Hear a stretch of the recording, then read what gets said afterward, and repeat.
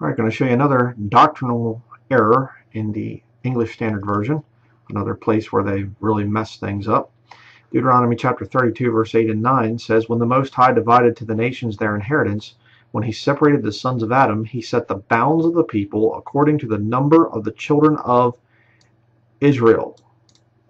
For the Lord's portion is his people, Jacob is the lot of his inheritance." All right, there are the bounds there. There are 12. It's the number of the children of Israel. 12 boundaries. You say, well, that's Old Testament. That doesn't matter. That's not relevant for today. Actually, yes, it is. Because if you go to Acts chapter 17, the oft quoted, well, we're all of one blood. We're all of one blood. And they never quote the whole verse. It's amazing. Acts chapter 17, verse 26, "And hath made of one blood all nations of men for to dwell on all the face of the earth." That's where people stop.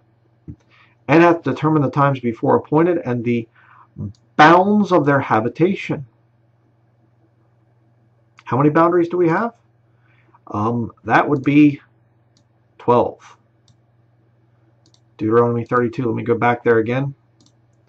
Verse 8 and 9. He set the bounds of the people according to the number of the children of Israel. Still true for today. People are disobeying it with all the globalism and everything else. Read Genesis chapter, I think, 9 through 11 in there, and you'll see the thing about why God wants people separated. But look at the ESV. "When the Most High gave to the nations their inheritance, and when he divided mankind, he fixed the borders of the peoples according to the number of the sons of God." Huh? The number of the sons of God? "But the Lord's portion is his people, Jacob his allotted heritage." It's not the children of Israel anymore. It's now just the sons of God. Well, apparently that's a lot of borders.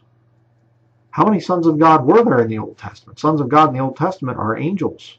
How many angels are there? Must be a lot of borders. Why change it? Really messed up.